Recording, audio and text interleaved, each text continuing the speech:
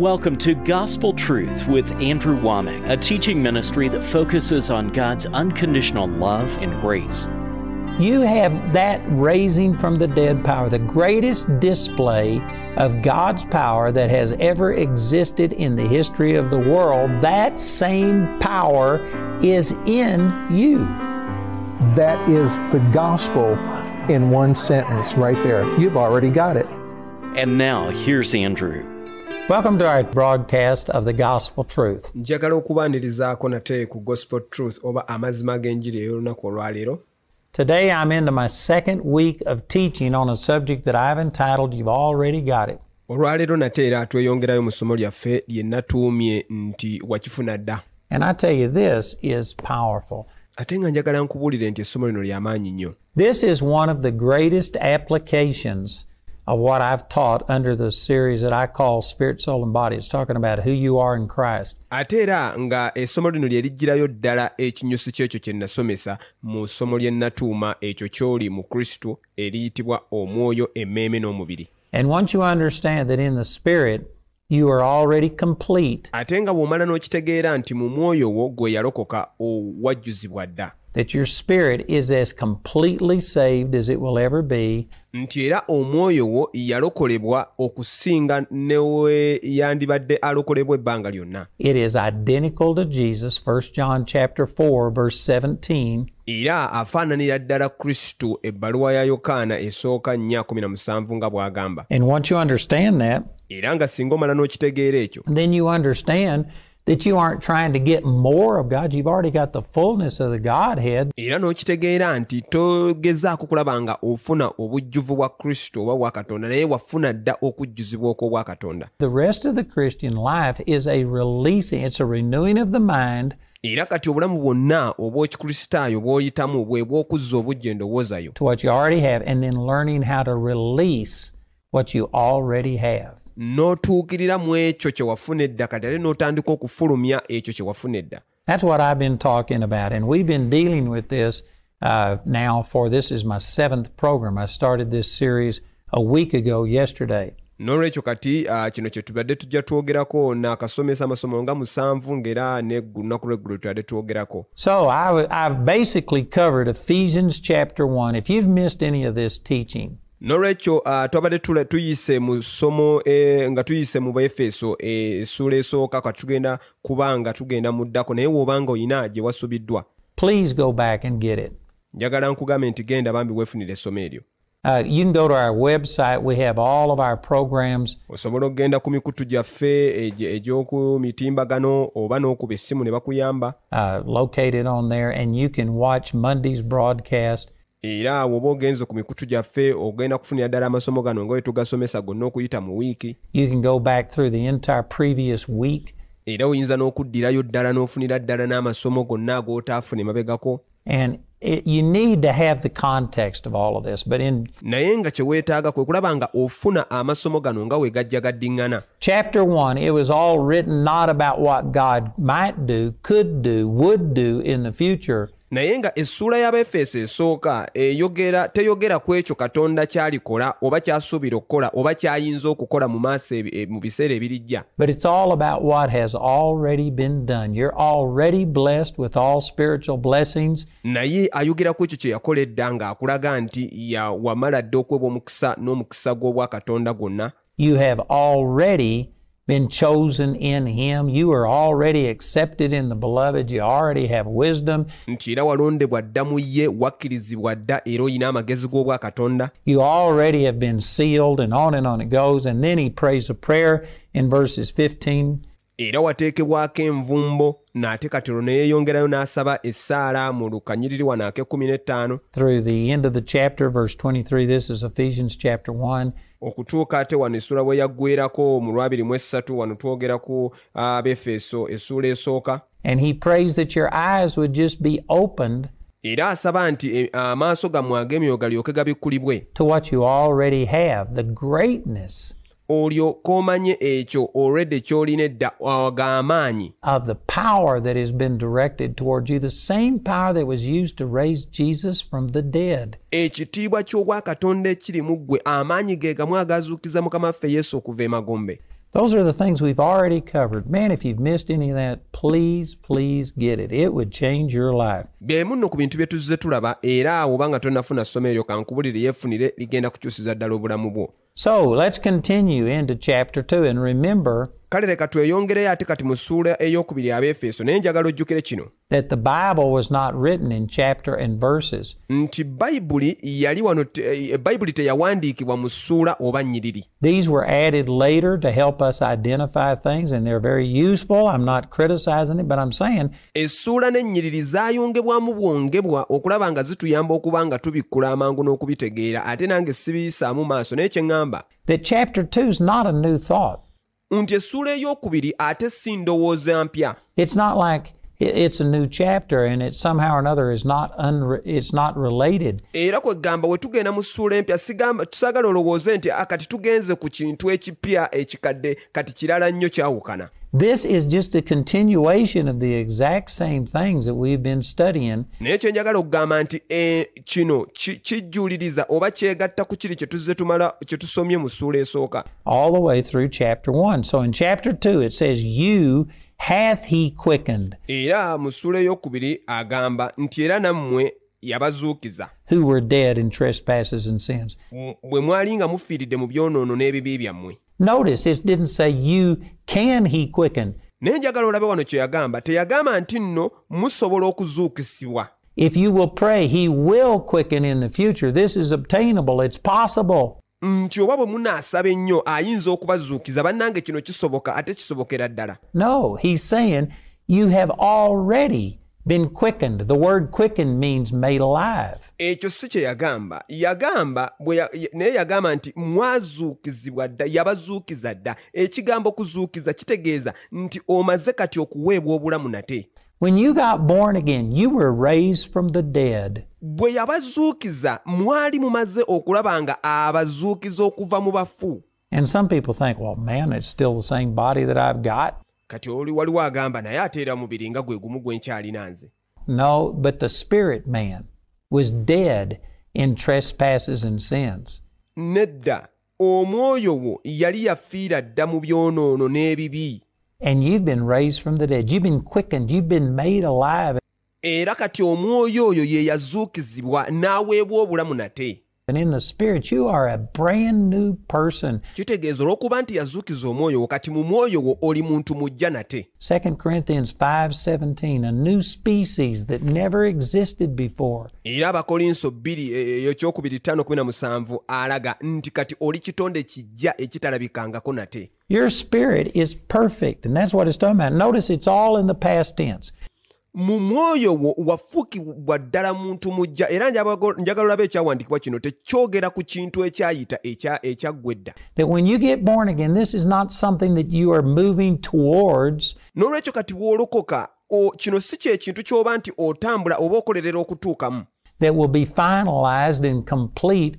Nti oba kijja kumala kituukirizibwe era kijjulirizibwe. When you go to heaven, no, your spirit is saved right this moment. Mubiri tuukirira ng'oba oli awo otuuse mu ggulu nedda wabula omwoyo wo atuukirizibwa kati mu kaseera kano kennyini w'olokokedde. As it will ever be. It's not going to be cleaned.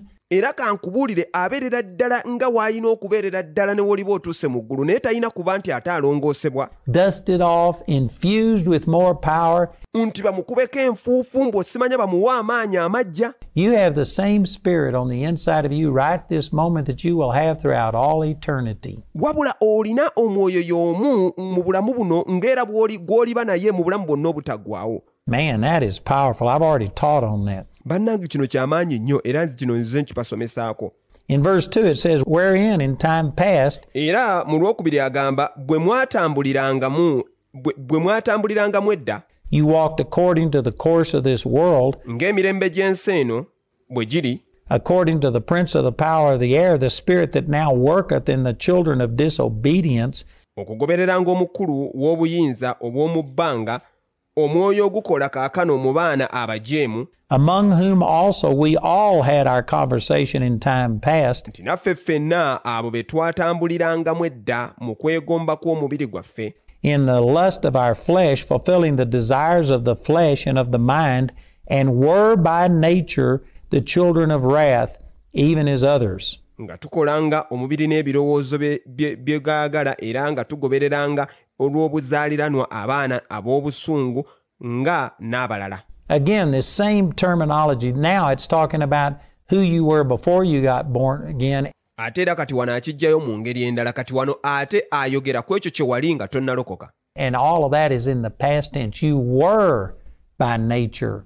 Era kati wano kyova olaba nti nno ayogera era ate ng'ayogera ekyayitanga agamba nti ekyo kye wali mu buzaaliranwa. A children of wrath. But you are not by nature a child of the devil anymore. Nti kati wali mu mwana mujeemu naye kati tokyali mwana wa bujeemu kati essaawa eno yalokoka. Again, there's confusion naye ate era wano kati waliwo ekintu ekiyinza okuleeta okutabulwatabulwa in the body of Christ over this. The average Christian, I would say the majority of Christians believe that you have a new nature and a sin nature. mu mubiri gwa Kristo kati kino kitabulwatabulwa nnyo kubanga kati omuntu omukkiriza abasinga alowooza nti ndimu embala y'ekibi ate era ndimu n'embala kati ate etali ya kibi. That's not what the Bible teaches. I'm not going to teach on this right now, but your sin nature is gone. Naye ate kankubulire ekyo sigenda kusikya ngendo somesaako essaawa eno naye kye njagala okugamba nti no embala y'ekibi eyo yaggwaawo dda eri gwe yalokoka. And all you have is a new nature, and it's not in a baby form. Era kati embala gy'oyina y'embala empya ate nga nayo sigamba nti nno nto oba ya mwana muto. It is absolutely complete, full.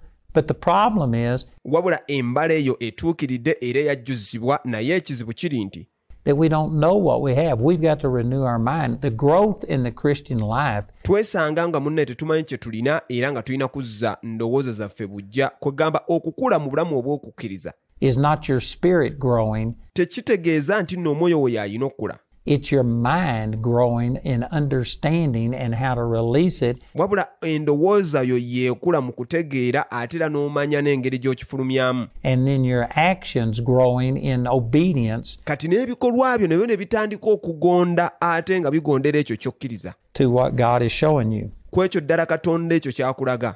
But in the same way that we are already all of these things in Christ. Naye ng'ate mu ngeri y'emu tuffe bino byonna byonna tubiri mu Kristo Yesu. You are now no longer all of these things. You were children of wrath. Kati bino byonna byonna byayogerako wano mu ssuula ey'okubiri ffe kati tetubiri kyova olaba akugamba nti wali mwana kaakano wali mwana ow'obujeemu. Even as others. Nti era ng'abalala. In verse 4 it says, But God, who is rich in mercy, for his great love, wherewith he loved us. Naye mu lwokuna agamba naye Katonda kubanga ye mugagga w'ekisa olw'okwagala kwe okungi ye kwe yatwagala ffe. Oh, that is a powerful verse. Bannange nga lino essuula y'amaanyi nnyo. You can read this in some translations. Osobola okuba nga ogisoma mu nzivuunula endala. That I'm doing it by memory now, but it says something similar to that God. Era kati essaawa eno nkyogera nkijja mu mutwe naye wano agamba nti nno Katonda. For his great love, and in order to satisfy his great love, commended his love toward us. Nti olw'okwagala kwe okungi olw'okuba nti atuukiriza ye okwagala kw'okwo okungi yatuwa okwagala okwo. In other words, God didn't love us because we were lovely. Mu bufunze kiraga nti Katonda teyatwagala kuba nti twali twagalika. He loves us because he is love. 1 John chapter 4 verse 8. Wabula ye yatwagala kubanga ye kwagala. Era ebbaluwa Yokaana esooka 4:8. In verse 5, even when we were dead in sins, mu lwokutaano agamba bwe twali nga tufiiridde mu byonoono byaffe, hath quickened us together. Yatufuula abalamu awamu. Again, this is something that's already a reality. Era kati kino ky'olina okumanya nti kye kino ekyaddala kati ekiriwo. It's not something that we are in sins, and if we will praise God, si kye kintu nti ffenna bannange tuli mu bibi era singa tutendereza nnyo Katonda that someday he will quicken us. No, we were in sins. Oba oli awo olunaku lumu alitufuula abalamu. Nedda agamba nti twalina ebibi before we got born again, nga tetunnalokoka. And now we have already been quickened, made alive together with Christ. Naye kati wano atugamba nti naye kati essaawa eno we twalokoka yatufuula abalamu awamu ne Kristo. For by grace ye are saved. Mwalokoka lwa kisa. And hath raised us up together. Era yatuzuukisiza wamu naye. Notice the terminology, he hath done it. It's already happened. Naye kati njagala olabe wano ekigambo kyakozeza yatuzuukiza olaba kyaggwa dda. Some of you don't feel raised from the dead. That's because you live in your physical body. Abamu nno kankuwulira abaalokoka temukkiririza ddala nti nno mwazuukuzibwa dda lwaki kubanga endowooza zammwe zonna ziraba bintu bya mubiri. And in your emotions more than you live in who you are in Christ. N'empulira yammwe mugiteeka mu ngeri gy'owuliramu okusinga ekyo ky'oli mu Kristo. But if you could understand and receive this and change your identity to, naye singa omala n'ofuna kino era n'okikkiriza era n'okyusa n'ekyo ky'oli. This is not who I am. You know, if you're in prison right now, n'omanyira ddala nti nedda bannange kino kyendaba mu mubiri si kyekyo kyendi kati kangeze singa oli mukomera essaawa eno. Maybe you've done something wrong and you are every day being confronted with your sin. Era kale kaŋŋambe nti wakola ensobi era nga buli kaseera olumbaganyizibwa n'ekyo ekibi kye wakola. And you're being incarcerated and separated from the world because of the danger you were. Ne weesanga nti nno baakukwata ne bakuteeka mu kkomera ne bakwawula ku nsi olw'okuba nti oli muntu mukyamu nnyo era weeraliikiririzibwa. To people you're being punished. Okubanga obeera mu bantu n'olwekyo kati bakuteeka wala nnyo n'okuva mu bantu. Some of you, it would be easy for you just to think, but I am a con. Abasinga ku mwe kijja kubanguyira okugamba bannange siri muntu mulungi ndi muntu mukyamu. And I am a crook. I have murdered or whatever it is. Ndi muntu mubi nnyo natta n'abantu n'ebintu byonna bye wakola. But you know, when you get born again, you become a new person in Christ. 2 Corinthians 5:17. N'ate kankubuulire w'omala n'ofuuka n'olokoka oba ofuuse muntu mujja era Abakolinso ekyokubiri kyayogerako Abakolinso ekyokubiri 5:17. And even though you may still have physical consequences, you may still be in that jail cell. Era newankubadde nti kale osobola okuba ng'era ofuna ebyo ebikutuukako nga bya mubiri ng'okugeza era okyali mu kkomera. You are not that same person anymore. Naye olw'okuba nti olokose newankubadde okyali mu kkomera oba tokyali muntu y'omu. You have been quickened together with Christ. Lwaki nti newankubadde okyali mu kkomera naye ate ozuukusiddwa era oli wamu ne Kristo.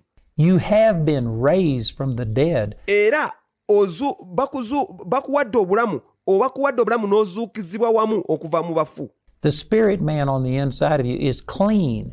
Era oyo omwoyo ali munda mu ggwe atukuliziddwa. And pure and doesn't have any impurity in it at all. Era afuuse mujja taliiko ko lyonna era ggwe olabikira ddala munda mu ggwe nti watukuziddwa. And if you could see that and totally embrace it, era singa ekyo omala n'okiraba ate era n'okikkiriza, and start living out of your spirit, n'otandika okutambula ng'ogoberera ekyo n'okkiriza ekyo ky'oli mu mwoyo watukuziddwa, you could be free even though you're behind bars. Kankubulire ojja kwesanga ng'ofuuse wa ddembe ne masekkati w'okuba nti okyali mu kkomera. Even if you aren't in prison, you could be free. Kankubulire ne w'oba okyali luzira nga bakutadde luzira naye ojja kuwulira nti oli wa ddembe. From the pain in your body, even though you still have that pain there, but you could have it in your heart. You could. Gwe w'omala n'okkiriza ekyo ky'oba ofuuse mu mwoyo ne w'oba olina obulumi mu mubiri kankubulire ojja kuwulira nga ofuuse wa ddembe olw'ekyo ky'oli mu mwoyo.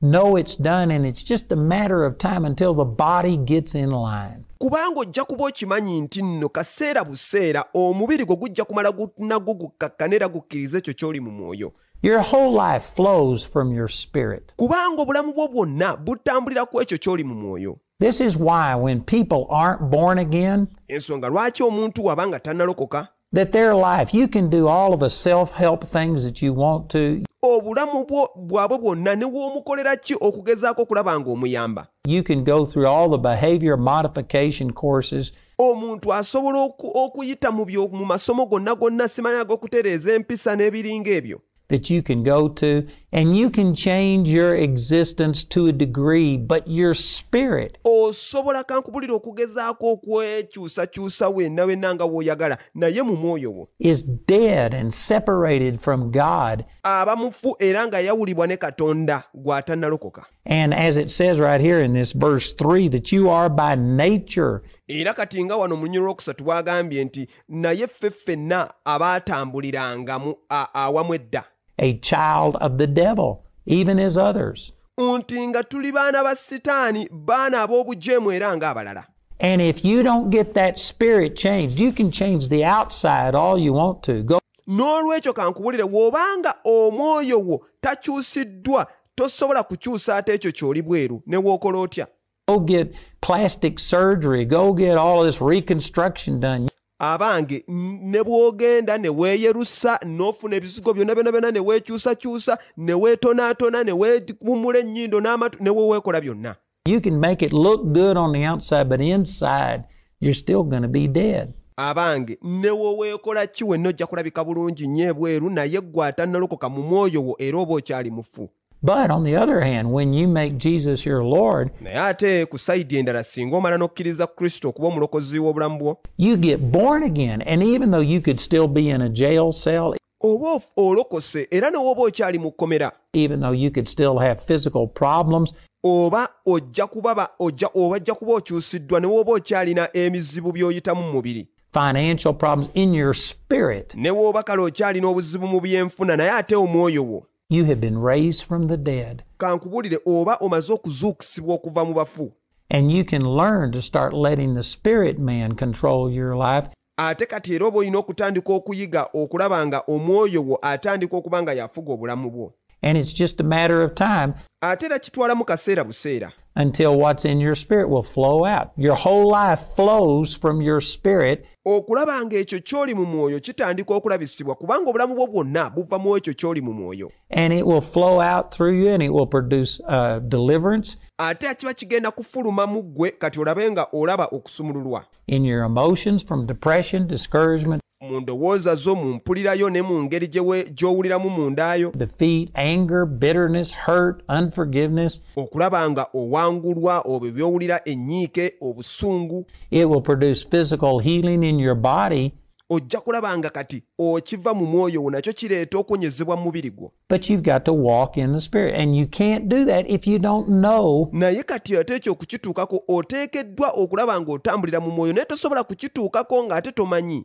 what's happened to you on the inside. Nga tomanyidde ddala kyakutuukako mundaayo. You've got to believe that it's already done.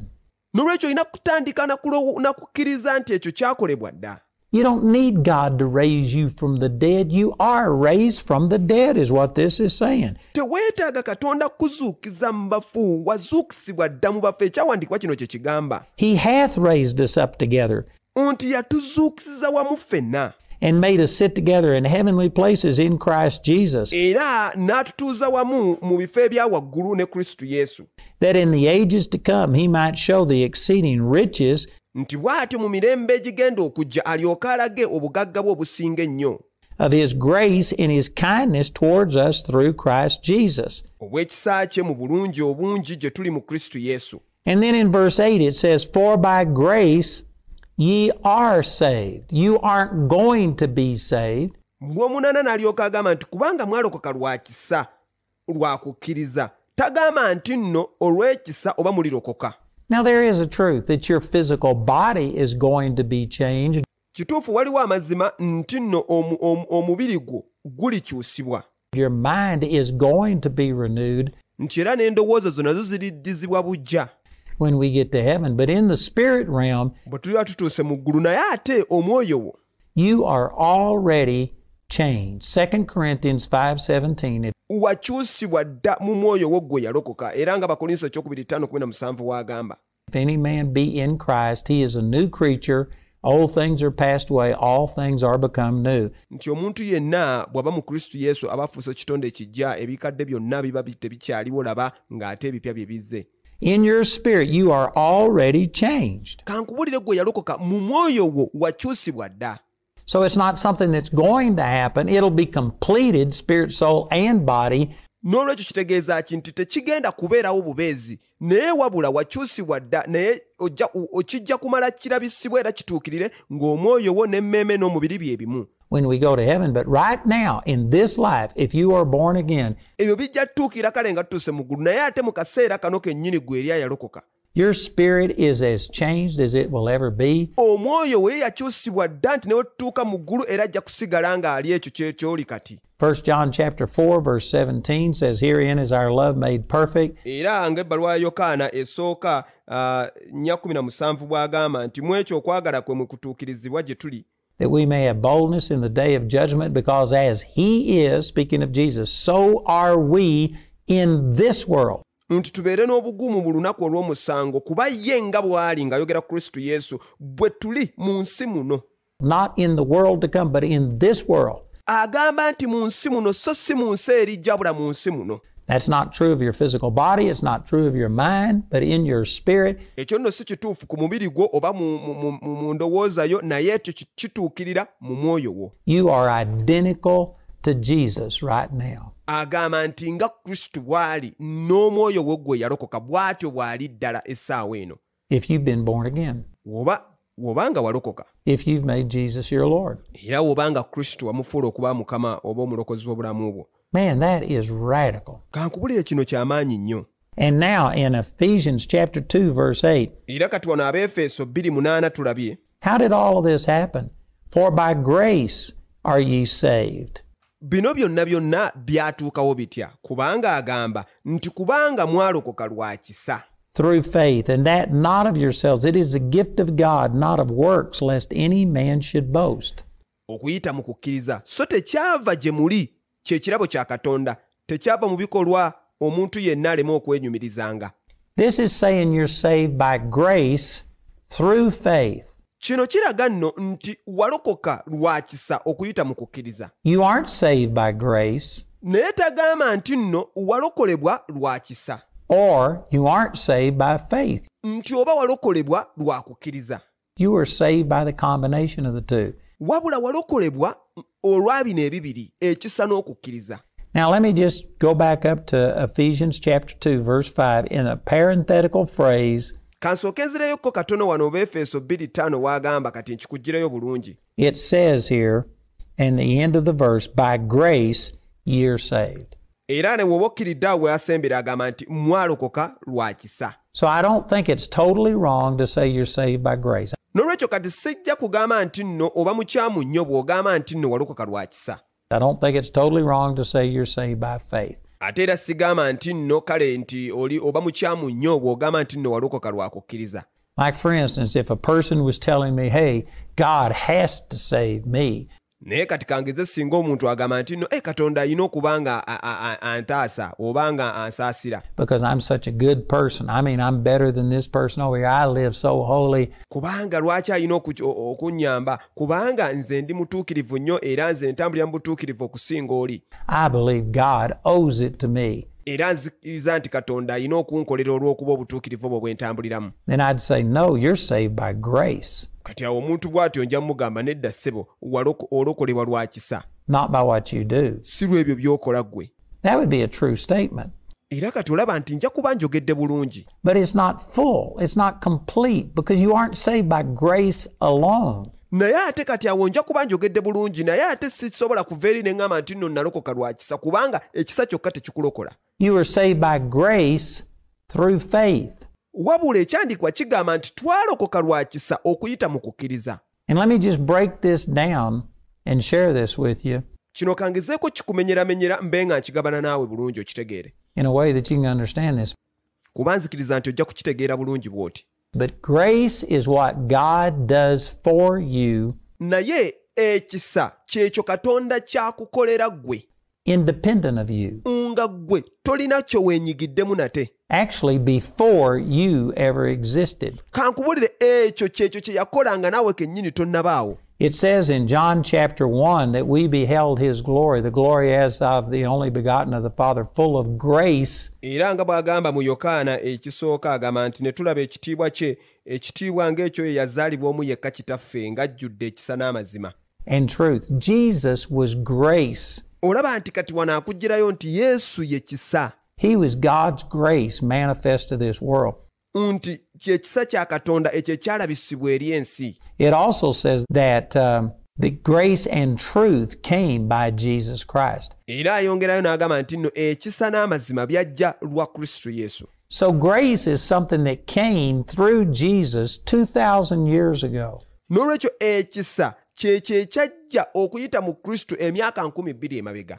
It was independent of you. It was before you existed. It's before I existed. Kino kyali tekikwatako toyina we kikwataganirako kankubulire kino kyabeerawo nga naffe ffenna tetunnabeerawo. It doesn't have anything to do with us. era kino tekirina we kitukwataganirako ddala tulina tukyenyigira namu. You know, you can define grace in many different ways, but omanyi kale osobola okuba ng'onnyonnyola ekisa mu ngeri ez'enjawulo naye most people would accept that the simplest definition is that grace is unearned, abantu abasinga bajja kukkiriza nti no ekisa okukinnyonnyola kyekyo ekintu ky'otakoleredde, unmerited, undeserved favor, the favor of God. ekintu ky'otagwanidde, ekintu ky'oyina nga toyina wonna wonna w'okyenyigiddemu. Grace is not based on your performance. ekyo kyekisa kya Katonda nga toyina wantu wonna w'okyenyigiddemu, tekikugwanira naye ate nga kikuweereddwa. If your performance has to enter into it, well, then it's not grace. N'olwekyo ekisa tekyesigama gwe ku bw'ebyo by'okoze n'engeri gy'obikozeemu.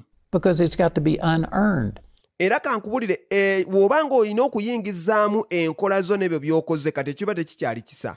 Undeserved. Kubanga ekisa kirina okuba nga tokikoleredde, Unmerited favor. okuba nga tokigwanira. So it has nothing to do with you. Grace is God's part. Okulaba kyekyo kwe kw'okuganja kw'otagwanidde. And it is independent of you and me. N'olwekyo tekirina we kyesigama ku ggwe, n'olwekyo ekisa ye sayidi ya Katonda. So by grace you're saved. God did things Ate ng'era tekikwataganirako ddala, kyawukanirako ddala ku ggwe nange. 2,000 years ago through Jesus. Bino byonna yabikola emyaka 2000 emabega okuyita mu Yesu. Romans chapter 5 verse 8, but God commended his love toward us in that while we were yet sinners. Era nga bw'agamba Abaruumi 5:8 naye nti Katonda bw'atu bwe yalaga okwagala kwe gye tuli nti kubanga bwe twali nga tukyalina ebibi, Christ died for us. bw'atyo Kristo n'atufiirira ffe. John 3:16 says, for God so loved the world Ate nga Yokaana 3:16 ye agamba nti Katonda bw'atyo bwe yagala ensi, that he gave his only begotten Son, that whosoever believes in him should not perish but have everlasting life. nti bw'ati n'okuwaayo n'awaayo omwana we yazaalibwa omu yekka nti buli muntu yenna alimukkiriza aleme okubula naye alifune obulamu obutaggwaawo. That's grace. Kati awo tulaba ekisa. Jesus didn't come to give us what we deserve. We deserve death. N'olwekyo Kristo teyajja kutuwa ekyo kyali kitugwanira, ffe twali tugwanira kufa. The Bible says in Romans 3:23 that all have sinned Kubanga Baruumi 3:23 agamba nti kubanga ffenna twayonoona and come short of the glory of God. All of us. era ne tutatuuka mu kitiibwa kya Katonda, ayogera ku ffe ffenna. People will sometimes grade sins and say, oh, that's a sinner over there, whereas I'm not. Omanyi abantu bagenda ne batandika okuleeta ebibi ne babiteekamu enjawulo, busimanya ekyo kibi nnyo ate bannange nze ate ekyo sinnakituukako. No, the Bible says all of us have sinned. There's just varying degrees of being lost. Bayibuli egamba nti kubanga bonna baayonoona, kale wayinza okubaawo emitendera egy'enjawulo engeri abantu gye babuzeemu. Varying degrees of sinner. Wayinza kale okubaawo emitendera egy'enjawulo engeri abantu gye bakolamu ebibi. But all have sinned. Naye ng'ekikulu kiri nti Bayibuli egamba nti kubanga ffenna twayonoona. And what is the payment for sin? Era nga kati empeera y'ekibi yeeriwa. Well, it's not that those who just do a little bit of sin only get a little bit of punishment. Tekiri nti abo bakoze obubi obutonotono nti ate era bo bafuna empeera entonotono. No, it says in Romans chapter 6 verse 23, Nedda ayogera mu Baluumi 6:23 the wages of sin is death, nti empeera y'ekibi kwe kufa. but the gift of God is eternal life. Nti naye ekirabo eky'obuwa eky'obwa Katonda bwe bulamu obutaggwaawo. Eternal life is a gift. It is not a wage. Olaba nti obulamu obutaggwaawo kirabo wabula si mpeera. You don't earn eternal life. N'olwekyo tokolerera nti ofune empeera ey'obulamu obutaggwaawo. None of us deserve to be saved. Nobody. Kankubulire ffenna tewali agwanira kulokolebwa, tewali n'omu. You know, relative to other people, I've lived a really holy life. Nze ebiseera ebisinga ngamba abantu nti we mba neegeregeranyiza kale n'abantu abalala, nze bannange ate mbadde mu bulamu obw'obutuukirivu ennyo. Over 70 years old now, I've never said a word of profanity. Nze ku myaka 7 n'okusoba gye nnina kankubulire soogeranko kigambo kyonna kya buwemu. I've never used a cuss word. I've never taken a drink of liquor. I never smoked a cigarette. I mean, Sikolimirirangako muntu yenna, nze gw'olaba sinywangako biragalalagala. I've never even tasted coffee. Olaba ne kaawa naye simunywangako. And people will hear that and they'll say, are you saying that coffee is sin? Kati abasinga mmanyi mugamba kakyagala tugamba nti nno kaawa yabwa sitaani. No, you got scripture that says you can drink any deadly thing and it shall not harm you. Muyina ebyawandiikibwa ebibanywesa kaawa nti munnawe ne we munywa ebintu eby'obutwa byonna tebijja kubatta. I'm just saying that I've lived a holy life relative to other people, but who wants to be the best sinner? Kye ŋŋamba nti nno bwe mba neegereegeranya kale n'abantu nze kati olwo ate mba ntambudde bulungi nnyo n'obulamu obw'obutuukirivu ennyo naye ani ayagala okuba nga ate ye mubi asinga? That ever went to hell. I've sinned. Nti ye mubi asinga okugenda mu ggeyeena. Kankubulire nange nnyonoonye. I've come short of the glory of God, and the wages of sin is death. Era ebiseera emirundi mingi nnyo nange nvudde ne sitatuuka mu kitiibwa kya Bwakatonda naye Bayibuli egamba nti empeera y'ekibi kwe kufa. There isn't death number 2 and death number 3. N'ekyo tewaliyo kufa kwa kubiri simanya ate kwa kusatu. If you fall short of heaven by an inch, you miss it by a mile. Kankubulire bw'osubwa eggulu yinki emu era oba wenkanankana n'oli alisubiddwa mayiro namba. I needed a Savior. Nange kennyini gwe nnyinza okugamba nti yinki emu nange neetaaga omununuzi. And Jesus came and died for me, but he did it 2,000 years ago. God's grace era omulokozi oyo nga ye Kristo Yesu ekyo yakikola emyaka 2000 emabega naye ekisa kya Katonda was extended 2,000 years ago. Before I lived, ekyo kyampeebwa emyaka 2000 emabega nga n'okubaawo sinnabeerawo. Before I had sinned, nga n'okwonoona sinnayonoona. Before my need of salvation even existed, God had already paid for my sins. Nga n'obwetaavu bwange obw'okulokolebwa tebunnabaawo, Kristo ye yali yamala dda okusasulira ekyo ekibi kye ndikola. He had already forgiven my sins. Era kankubulire ye yali yamala dda okunsonyiwa ebyo bye nnaakola. Now that doesn't mean that I'm automatically saved. Nekyo tekitegeeza nti olw'okuba nti kati yansonyiwa dda nti kati nalokolebwa dda. Because it says here that you're saved by grace through faith. Kubanga ano mu kyawandiikibwa agamba nti walokoka lwa kisa okuyita mu kukkiriza. Grace is God's part. N'olwekyo kati ekisa ye sayidi ya Katonda. God did it for us independent of us. Katonda ekyo yakitukolera ffe nga tetulina kye twenyiggiddemu. Prior to our need, nga tetunnafuna na bwetaavu. Before we even existed, that's grace. Nga n'okubeerawo tetunnabeerawo kati kibayita ekisa. But not everybody's saved. Naye si buli muntu yenna nti yalokolebwa. Because you have to respond to God's grace. That's what faith is. Naye oteekeddwa okukkiriza ekisa kya Katonda kati olwo okukkiriza kyekutegeeza. Faith is just a positive response to God's grace. Okukkiriza kwe kuddamu okutuufu eri ekisa kya Katonda. Man, what I'm saying here is powerful. Bannange nno kababule kino kye mbagamba binene nnyo. This took me probably 20 or 30 years. Nze bino bye mbagamba byantwalira emyaka 2 oba 3. To say the things that I'm saying to you right now. Okubanga ntuuka ku busobozi okubanga njogera ne njatula kye njogera kati olwaleero bye mbagamba. And I know some of you think, well, boy, you're a slow learner. Manyi kati abasinga mugamba gwe ng'okwata mpola. Well, it may be, but I think that many of you don't fully understand the profoundness of what I'm saying. Nyinza kale okubanga nkwata mpola naye nzikiriza nti n'abawulira ku mmwe muyinza okuba temunnategeera buzito n'amaanyi agali mu kino kye njogera kati. That grace is God's part, and that is done independent of us. Nti ekisa ye sayidi ya Katonda ekyo kye yakola nga ffe tetulina kye twenyiggiddemu. Prior to our need, it has nothing to do with us. Nga n'obwetaavu bwaffe tebunnabaawo kwegamba tekirina we kikwataganirako naddala naffe.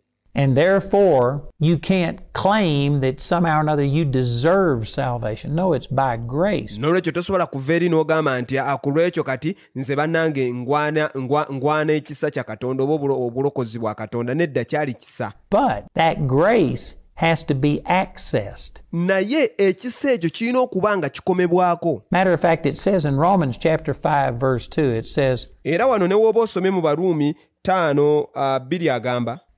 Let me just turn over and read this. In Romans chapter 5 and in verse 2, it says, by whom also we have access agamba nti mu ye mwe twayita okufuna by faith into this grace wherein we stand and rejoice in hope of the glory of God. Okufuna ekisa kino kye tuyimiriddemu era kye tusanyukiramu nga mu kusuubira kwe tulina olw'okugabana mu kitiibwa kya Katonda. You have to access faith, grace. olaba nti nno olina okulaba nga okiyitamu oyina w'oyita okutuuka mu kisa. Grace is done for you, independent of you, before you ever had done anything good or bad. Ekisa kyabaawo nga gwe tolina w'okyenyigiddemu era nga tonnakola na bibi byonna. That's grace, but you have to access it. Ekisa ekyo kye kiri naye ate olina okukituukamu. And this word access Era ekigambo kino kukituukamu is the exact word that we get admission from, the English word admission. Kyekigambo eky'Oluzungu ekitegeeza nti okwewandiisa n'okkirizibwa. In other words, if you go to a movie, you have to buy a ticket to gain admission to that. Mu bufunze kale singa kati ogenda mu okulaba ng'oyingira ekibanda kya firimu oyina okugula ka tiketi akakukkiriza okuyingira. Well, you have to have a ticket in a sense to get the grace of God to work for you. What is that ticket? Mu bufunze kati oyina okufuna ne ka tiketi ako akagenda okukuyamba okutuuka mu kisa kya Kristo. Ka tiketi ako ke kaki? It's faith. Kitegeeza kwe kukkiriza. And let me say some things right here. Era kati kambeeko wano kye mbagamba kati. First of all, let me define what faith is not. Okusooka kammale mbannyonnyole okukkiriza kikye kutali. I would say that most Christians have heard this phrase about faith moves God. Nzikiriza nti abakkiriza bangi bawulidde enjogera eno egamba nti nno okukkiriza kujja Katonda mu ntebe ye n'atambula. Faith is what moves God. Nti era okukkiriza kwe kuleetera Katonda okukola. Faith is something you do Mbwe era okukkiriza kyekyo ky'okola in order to get God to move in response to you. That okuleetera Katonda okukukolera okusinziira gwe ku ekyo ky'oba oyagala. God is responding to your faith. Mbu kwe gamba ye Katonda addamu kukkiriza kwo. You may not put it in those exact words, but that's the concept. Kale oyinza obutokyogera oba kiteeka mu bigambo bye njogedde naye era nga ekinyusi kyekyo kye njogedde. That's not what the Bible teaches. Naye teeka mbabulire ekyo Bayibuli si kyeyogera. Faith is not something you do Okukkiriza si kyekyo ky'okola in order to gain a response from God. Kikuleetera okulaba nga ofuna okuddibwamu okuva eri Katonda. If you believe that, Bw'obanga ekyo ky'okkiriza, that's the reason that you're frustrated. y'ensonga lwaki omalibwamu amaanyi, That's the reason you get weary y'ensonga lwaki owulira ng'obeera mu nnyiike, and tired and give up and say, God, what do I have to do? Because you've got to do something. n'owulira ng'obikooye n'omalibwamu amaanyi n'otandika okugamba Katonda bannange nkole ntya nze lwaki kubanga owulira nti olina ky'olina okukola. To make God respond to you in grace. Okulaba nga Katonda akuddamu okuyita mu kisa. No, grace is independent of you. It has nothing to do with you. Kankubulire ekisa tekikwatako era tekirina we kikwataganirako naawe. You don't get God to respond to you in grace. Tosobola kuleetera Katonda kuddamu mu kisa. Faith is your response to God's grace. Naye okukkiriza kwe kuddamu okutuufu eri ekisa kya Katonda. Faith is not something you do to move God. Okukkiriza si kyekintu ky'okola okuleetera Katonda okukola. But here's what faith is. Naye kati kankulage okukkiriza si kye kuli. Faith is just your positive response Okukkiriza kwe kuddamu okutuufu okukwo to God's grace, to what God has already done it. eri ekisa kya Katonda, eri ekyo Katonda kye yamaledde okukola. Now, if God has already done it, then that takes all of the work out of it. Olaba nti kati Katonda bw'abanga yakikola dda kitegeeza kijjamu eby'okukola byonna. Faith isn't a work. Faith isn't something that's hard and that you have to just, struggle to operate in faith. Abange okukkiriza si mulimu, si kyekintu ky'olina okubeeraawo nti okole olwane ennyo ofube ennyo okulaba nti okituukiriza. Faith is just trust. It's just relying upon God. Naye okukkiriza kwe kwesigama Katonda. It is being supernaturally at rest. Kitegeeza nti kwe kubeera mu kiwummulo, ekiwummulo eky'obwakatonda. In the fact that God, I believe by grace, you've already done that. Ng'ogamba nti Mukama mmanyi nti okuyita mu kukkiriza mmanyidde ddala era nzikiriza nti ekyo wakikola dda. So faith is just your positive response to God, or N'olwekyo okukkiriza kwe kw'okuddamu okutuufu eri Katonda oba. Here's another definition, and this has really impacted me and helped me. Oyinza okukinnyonnyola bw'oti kino nno kyampa nnyo omukisa era nakyo ne kimpeera ddala amaanyi. Faith is just your appropriation of what God has already provided by grace. Okukkiriza kwe kutuukiriza ggwe ekyo Katonda kye yagabirira dda okuyita mu kisa. If God hasn't already provided it by grace, kitegeeza ki nti Katonda waabanga takigabirirangako dda na okuyita mu kisa, then you can't make it happen by faith. kitegeeza ggwe n'okukkiriza kwo tosobola kukireetera kubaawo. That's huge, what I just said. Ekyo nno bannange kinene nnyo kye naakamala okwogera. And again, I don't think that most people understand how important that is. Era simanyidde ddala nti oba abantu abasinga bakitegeera engeri gye kirimu okuba eky'omugaso ennyo. Faith only appropriates what God has already provided by grace. Naye kitegeeza nti okukkiriza kutuukiriza butuukiriza ekyo Katonda kye yagabirira dda okuyita mu kisa. If God's grace hasn't provided it, kitegeeza ki nti ekisa kya Katonda kiba tekyagabirira dda. Your faith can't make him do it. Okukkiriza kwo tekusobola kukireetera ate kubeerawo. God doesn't respond to your faith. Your faith is your response to him. N'olwekyo Katonda taddamu lwa kukkiriza kwo, wabula okukkiriza kwo kwe kuddamu olw'ekyo Katonda kye yakoledde okuyita mu kisa. By grace, God has already anticipated every need that you and I will ever have, whether it's physical, healing. Kubanga ye Katonda okuyita mu kisa yamanya dda era n'ateebereza buli kimu kyonna ky'olyetaaga oba kuwonyezebwa oba bya nsimbi. Whether it's finances, whether it's emotional, whether it's relational, whether it's oba bya mpulira gy'owuliramu oba bya nkolagana. Wisdom, whatever it is, anything that you will ever need, God by grace magezi, buli kimu kyonna ky'olyetaaga Katonda okuyita mu kisa has already anticipated your every need. Yalowooza dda era n'asuubiriza buli kimu kyonna ky'oneetaaga. He has put on the inside of every born-again believer era buli munda wa buli muntu yenna eyalokoka edda ayina by'ataddemu. Everything that you will ever need throughout this life. N'ateekamu buli kimu kyonna ky'olyetaaga ggwe yalokoka mu bulamu buno obw'ensi bwe tulimu. And even into eternity. Ate ng'era bye bimu by'ojja n'okwetaaga okuyingira mu nsi mu butaggwaawo. There is no lack with God. By grace, it's already there.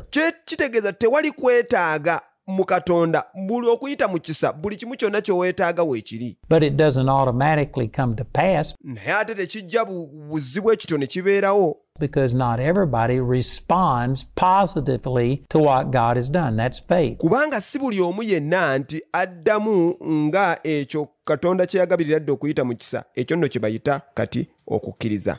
Not everybody appropriates what God has already provided. Si buli omu nti atuukiriza ekyo Katonda kye yagabirira edda. By grace, that's faith. Okuyita mu kisa, ekyo kye bayita okukkiriza. Not everybody is in faith. Si buli omuntu yenna nti ali mu kukkiriza. And so faith doesn't make God respond to us. N'olwekyo kati okukkiriza tekuleetera Katonda nti atuddemu. Faith is our positive response to him. Okukkiriza y'enziramu entuufu eyaffe gy'ali Katonda. I tell you, if you understand that, bannange kankubule singa omala n'otegeera kino, that changes everything. Kigenda kuba kikyusa buli kimu mu bulamu bwo. That takes all of the work and the struggle out of it. Kino kijjamu eby'okukola byonna n'okunyiikira kwonna. Matter of fact, I'll be dealing with, but Hebrews chapter 4 talks about era kino nja kuba nkyogerako mu maaso awo, naye nga Abebulaniya 4 ayogera faith as actually being a rest. Ayogera ku kukkiriza ng'ekiwummulo. Where you're resting. Mw'oyingirira mu kiwummulo. You aren't laboring anymore. Olaba oba tokyafuba nate. That needs more explanation, and I will get to it. Kino nno kyetaaga okunnyonnyola okusingako awo ate era nga ekyo nja kukiyingiramuko. Man, I encourage you to get this teaching. You've already got it. Naye nga nkubiriza bannange ofune essomo lino eriyitibwa wakifuna dda. This is a game changer. This would transform your life. Lino nno essomo ligenda kukyusa obulamu bwo era ligenda kukyusiza ddala buli kimu kyonna. We've got a study guide that is the same material reformatted so you can teach other people. Ate nga tulina n'amasomo geteeseteese obulungi ng'osobola n'ogakozesa okulaba ng'osomesa abantu abalala. And then I also have CDs and DVDs that were taken from our television program. Ate nga nina n'obutambi n'amasomo amalala getuteeseteese obulungi getujje tujja ku programu zino eziba za radio n'amaterefayina. Please call or write today. N'olwekyo kati bannange kuba essimu eyo gye bagenda okuwa obe nga bakubulira ebisingawo. You've already got it. Was profoundly influential for my husband and I. I'm not going to beg God for anything anymore. I am going to believe for what I already have. All the stuff that I was working to try to receive from God, I already had. So all I have to do is just be thankful for it. One of my favorite teachings is you've already got it. Finally, it was like dawn of hope in my heart, and it was really amazing to know what was on the inside of me. Hello, my name is Rich Kanyali, Director of Andrew Wommack Ministries and Charis Bible College here in Uganda. Did you know that you can enroll at Charis Bible College anytime through the year? With our correspondence program, this gives you the opportunity to study all your classes and do all your exams online at your own pace. You can study at your very, very good comfort in your living room, at your workplace, in the village, anywhere you are, anytime, any place. And so if you're really interested in enrolling here at Charis Bible College, please call our enrollment counselors on 0701 422-747. This number is also on WhatsApp, or you can call 0778 556570, or you can visit us here at our headquarters at Buganda Road, Park Royal Plaza, levels 5 and 6, or you can even apply at charisuganda.net. We love you and God bless you. We look forward to seeing you. We have offices in Harare, Zimbabwe, Kampala, Uganda, and in Cape Town, Heidelberg, and Johannesburg, South Africa. Visit one of these locations, and while there, stop by our bookstore to see all of Andrew's products. We also have Charis Bible College campuses in Zimbabwe, Uganda, and South Africa. For over 20 years, Charis Bible College has been training and empowering students to know who they are in Christ and to step into their God-given calling and purpose. To learn more about Charis Bible College and to find a campus near you, visit our website or call our helpline. Ng'oyagala okumanya ebisingawo ku masomo gaffe gano oba ku ministry, osobola okuba ku nnamba yaffe ey'essimu ey'abawuliriza abaffe ng'eno eri ne ku WhatsApp group, era nga osobola okuweereza SMS oba n'okuba nga ogamba nti mungatteko ku WhatsApp group y'abawuliriza oba ng'obuuza ekibuuzo kyonna. Ennamba y'essimu eno eri 0706 06 93 ngambye eri 0706 06 93 that is 0706 069315. Ojja kuba oyambibwa, ojja kuba oyungibwa ku group y'abawuliriza abaffe. You are blessed.